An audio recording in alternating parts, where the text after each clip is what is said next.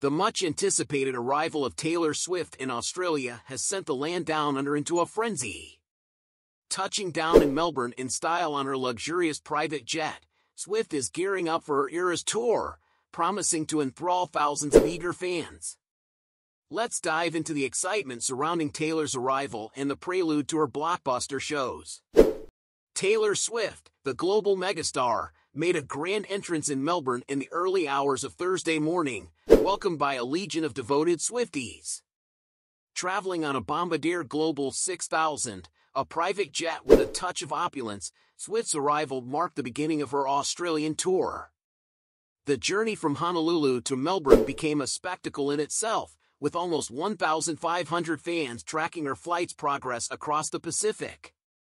Swift's dedicated followers were eager witnesses to every moment of her globetrotting arrival. After a 12-hour flight, Taylor was swiftly escorted to her accommodation, gearing up for her first Australian performance since 2018. The stage at the Melbourne Cricket Ground awaits, with 85,000 fans ready to scream in anticipation. As Taylor jetted off, she missed celebrating Valentine's Day due to her travels, spending the romantic day airborne. However, she had recently celebrated with her boyfriend Travis Kelce in Los Angeles after his NFL Super Bowl victory before making her way to Australia. Excitement is reaching a fever pitch as thousands of Swifties gear up to fill the Melbourne Cricket Ground and Accor Stadium in Sydney for her sold-out shows.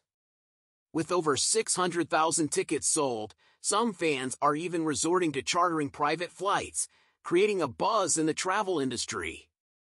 Amid the excitement, concerns arise about ticketless fans and the potential for scams. Reports suggest that fake tickets purchased through scams could leave hundreds of Swifties disappointed at the gates. Victoria Police has already received numerous reports of ticketing scams, urging fans to be cautious when sourcing last-minute tickets. Despite warnings, businesses in Sydney are rolling out the welcome mat for Swifties, regardless of their ticket status.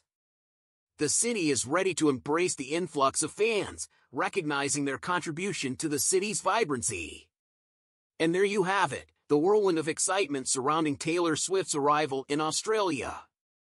From the most-tracked flight to ticketing concerns, the Swift mania continues.